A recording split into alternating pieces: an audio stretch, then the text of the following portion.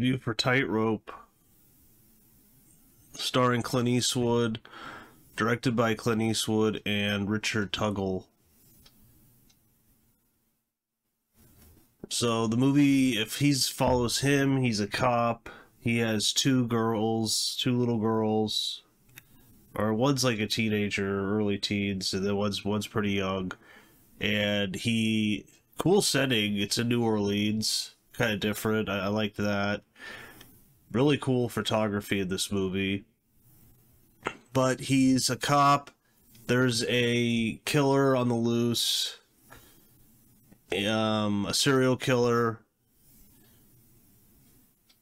But then with synopsis, when he gets too close to the hunter, suddenly he becomes the hunted. So the killer begins to target people close to him. And that's pretty much the plot of the movie.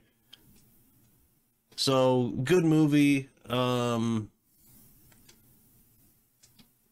It's interesting because he's a cop, but he kind of, I'm not sure you call it illegal things, but he's kind of skirting the edges of the seedy underworld. Like, he goes to see, let's say, ladies of the night, because he had a wife, but she left just like, I think in the middle of the night, and she left him and his kids.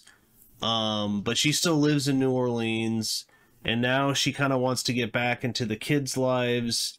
I don't even think that she says one word of dialogue in the movie, because she's kind of, and then she hooked up with another guy, like a really rich guy, so she's got all this money now, and she's trying to visit the two kids. The teenage daughter doesn't really seem to like her that much, because she did kind of abandon them. It doesn't say how long, I think, but for, like a couple years.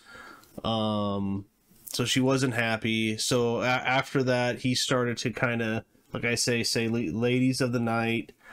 But he also uses them for, like, informants. So, but yeah, and he goes to these bars, these seedy bars, hits on women. He does a lot of drinking in the movie, and then there's this killer out there who's targeting women, and then the killer starts to target people around him. So it's a pretty good movie. I liked it. So Richard Tuggle, okay, he directed Out of Bounds. Remember Rambo Ralph for Life did a review of that movie, and he thought it was pretty bad. So, and that's with Anthony Michael Hall. But he helped write Escape from Alcatraz, Out of Bounds, and some Tales from the Crypt, one episode. So that's how he connects with Eastwood, is Escape from Alcatraz. And he wrote the screenplay for this movie. So 1984, it's got a good look to it. I liked it, especially the New Orleans setting. It's different than what you usually see. Especially with Eastwood, because, with Dirty Harry, it's set in San Francisco, and then with, his westerns, they're kind of, set usually in the southwest of the United States. So it's in Louisiana, it's in New Orleans. But yeah, I liked it. Wonder who the cinematographer is. Let's see. Bruce, Surtees, okay. Yeah, he shot, I think he shot Hang 'em High, right? Oh, he shot Pale Rider. Okay, so he knows him. Pale Rider, Tightrope, Beverly Hills Cop, Sudden Impact, Escape from Alcatraz, okay. So really good cinematographer. High Plains Drifter, Dirty Harry. So he kind of is, you know, goes back to people he knows to shoot and help direct the movie. It's a little different because, I mean, I'm not sure if there's another movie where he co-directed it. A little different for Eastwood because usually it's just him directing. But it's got a nice look to it. Roger Ebert gave it 3.5 stars. So he says most modern police thrillers are simple-minded manipulations of chases, violence, pop psychology, and characters painted in broad stereotypes. Tightrope contains all 4 of those ingredients, to be sure, but it also contains so much more that it's a throwback to the great cop movies of the 1940s when the hero wrestled with his conscience as much as with the killer. The movie stars Clint Eastwood as a New Orleans homicide detective who is as different as possible from Dirty Harry. The guy's name is Wes Block. His wife has recently left him, and he lives at home with his 2 young daughters and several dogs. He is a good but flawed cop with a peculiar hang-up. He likes to make love to women while they are handcuffed. The movie suggests this is because he feels deeply threatened by women. A good guess, I'd say. Detective Block is well known to most of the prostitutes in the French Quarter, but his superiors don't know when they assign him to a big case. A mad strangler, apparently... Okay, now he's going to go into spoilers, but, yeah, I'll go into spoilers. So, yeah, he goes into this. He begins to target people around him, like the women that he sees, and, then you begin to learn that the killer is probably an ex-cop, and it turns out he's an ex-cop who, like, 15 years ago or something, he was arrested by Eastwood, I think for, like, beating women and doing other things to them, and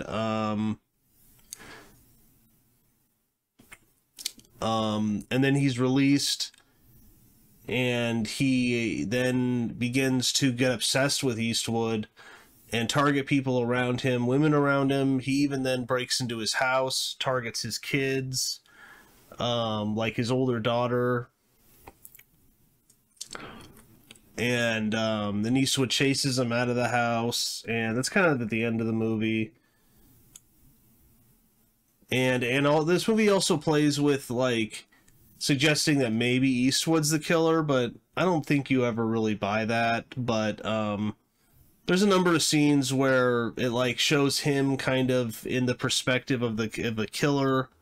Like, yeah, like he likes to handcuff women. The killer does too. The killer wears a mask. The killer also goes to places he goes to. So it kind of plays with that, like maybe he's the killer. Eastwood begins to see a woman he's romantically interested in that is a feminist. She is she teaches women's self-defense classes, and in the beginning they kind of butt heads because she wants more info on this guy that's killing so she can warn women. He won't really give it to her because it's an ongoing case. She's friends with the mayor, I guess, and they kind of go out, and she then, you know, puts pressure on the mayor, so the mayor puts pressure on Eastwood's boss, and then Eastwood then begins to kind of talk to her privately, and then they go on some dates, and they basically start dating. So yeah, like it plays with that Eastwood is threatened by women in the movie, but he's also romantically interested in a woman who is you know, teaches self-defense classes. So it's interesting themes. But yeah, a number of times that they kind of suggest maybe he's the killer, but I don't think you really buy it. But Dan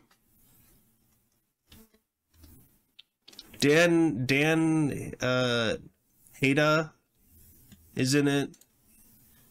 He's like his partner, basically. He's been in a bunch of stuff, like Usual Suspects, Mulholland Drive, Blood Simple, Clueless. He's even in Alien Resurrection, I think. But yeah, there's a lot of attractive women in this movie. Because as I said, he, you know, goes to these seedy bars. He goes to strip clubs.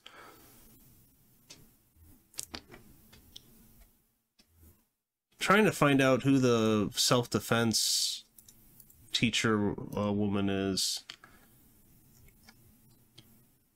Okay, it's Genevieve Buold. She's pretty good. Good cast. A lot of people I haven't seen before except for Dan Hada.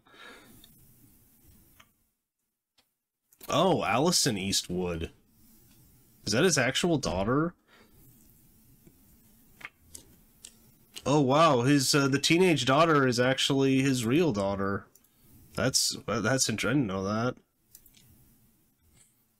They are pretty good on screen. And then Jenny Beck is the younger daughter, so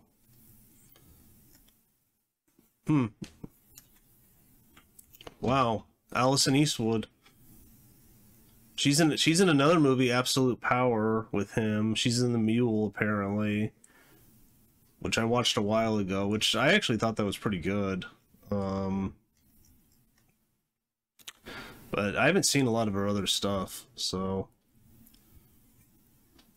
But, yeah, pretty good movie. Wow,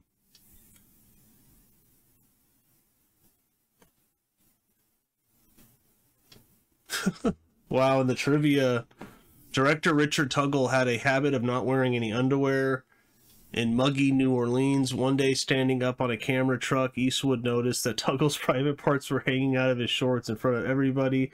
He ordered Tuggle to go back in his trailer and put on some underwear pronto. In 1990, Allison Eastwood was stalked by New Zealander Mike Johnson, who allegedly had become obsessed with her after seeing this movie. Oh man, that's terrible.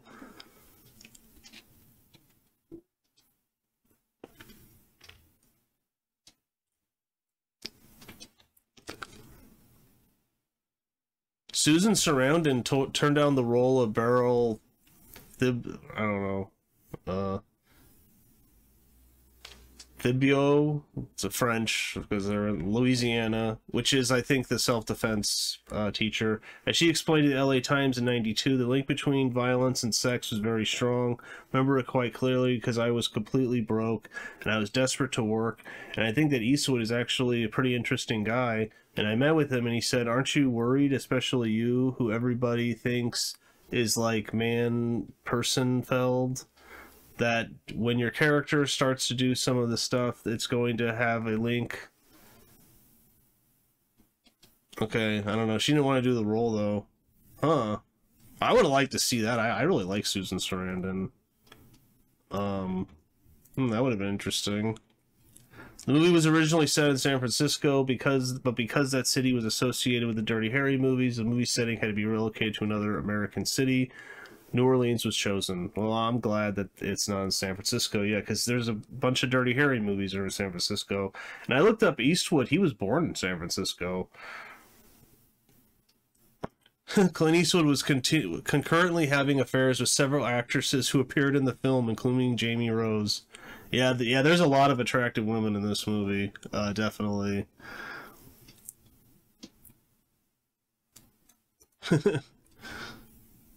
and he hits on a lot of women in this movie.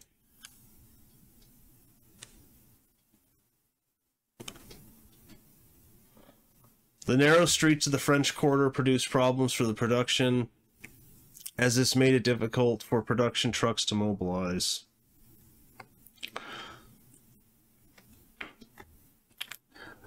But yeah, I mean, I think that's about it. So, you know, spoilers, like I said, the guy ends up being a cop, an ex-cop, and he works in this like beer packing factory, this beer Dixie, which actually Clint Eastwood drinks in the movie too. So there's all these connections to him.